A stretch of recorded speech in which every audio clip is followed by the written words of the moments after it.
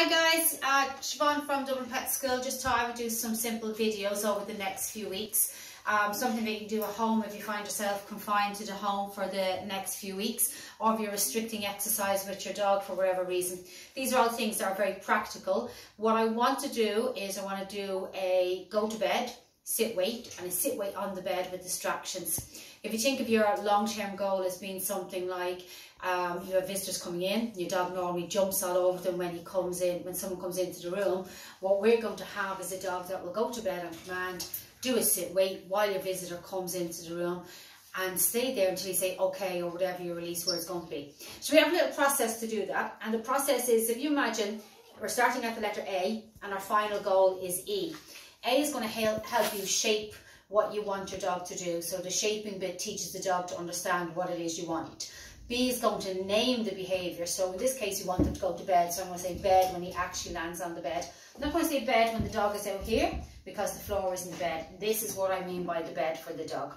C, then what we're going to do is try and see if I offer him the food, is he going to say, okay, I know what mum wants, and jump straight on the bed. So he's really putting the whole picture together. D is going to be that we're going to build on that. So if he's jumping on the bed and I'm happy that he's going to the bed himself, I'm going to start looking for other behaviours. So some of my dogs do a down, some of them do a sit, some of them just prefer a down. You know, the collie types, they prefer to go into a down. So if he lands in a down, I'm going to do a down, I'm going to reward that several times, then I'm going to start building my weight on it. So you end up with go to bed, down, down weight, and you build on it with your final bit all the way, A, B, C, D, all the way down to E. Your final bit is going to be E, where the dog will stay there while there's distractions. Now, just on that note, guys, those distractions take a long time to build in, so don't be in a hurry. This is not something we're going to do in 2 days' time. So take your time, do baby steps. Pick up a ball, walk around the room, will he still stay in the weight? Pick up the food bowl, walk around the room, will he still stay there? Step around the corner, come back in, will he still stay there? And slowly building those weights and those distractions. So let's start. I'm going to introduce you to Zach. Zach is 10 months of age. He's my mad collie cross Jack Russell. Very keen to work. So as I said, the first part I want to do is to let him know that I actually want him to do something. I want him to go to the bed. So I'm going to put my feet and my shoulders in that direction. I'm going to let him know I have some food. And you can see my feet in there. Yes, good, nice, good boy. Good boy, well done. Good boy, nice. I'm going to step back and see if he repeats that for me.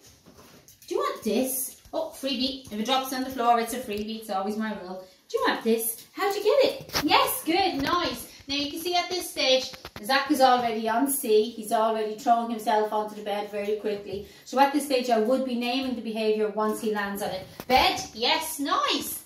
Bed, good boy. But if you're starting off and your dog is slow to start off, once they put their nose or their foot in the direction you want them to go, say yes, yes, yes. And when they're fully lying on the bed, bed, good boy, good boy.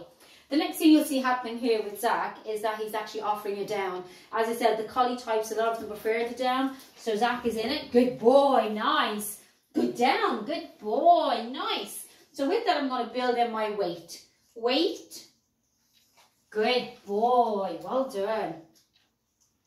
And I use a lot of verbals as well, and hand signals as well to go with it. I have some deaf dogs, those of you who know me. And in one of the videos we're going to do later on is how you can still have your deaf dog work away, even though we can't hear you, with just some hand signals. But for now, it's a wait and feed. Good. And now I'm going to start stepping away. Wait and feed. Wait, step further away, and return and feed. So if he does that, okay, yes, nice, good boy, good choice. Good boy, well done. So we'll try that again because he moved at the end, and you want him to be really solid there. Wait. So walk quite a distance away, I'm planning. Wait.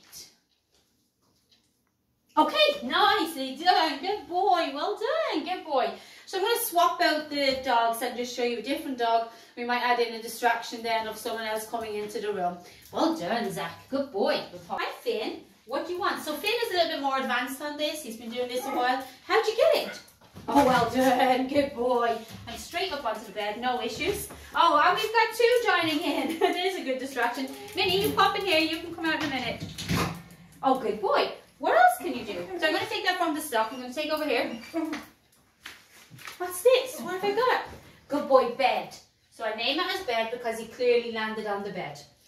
Bed, good boy. And I'm going to see if he'll offer me something else. Finn, what else can you do? What can you do? So he's one of the dogs that prefers more of the sit behaviour. Good boy. Good sit. Good sit. We've been doing a lot of trick training with Finn, so if anybody sees him sneezing or wiping his feet or stuff like that, it's because that's what he's been getting rewarded for, and that's going to be another one of our videos, is some trick training later on. But right now I just want a simple sit. Sit. Good job. Nice. Wait. And in with the weight again. And this time, what I'm going to do is show you what I mean by a distraction. So wait, picking up the toy, bouncing stuff all around. Good, wait, good boy. I'm going to try knocking on the door now. Wait. Good. And then even, I'm going to add in another dog. So wait. Down. Wait.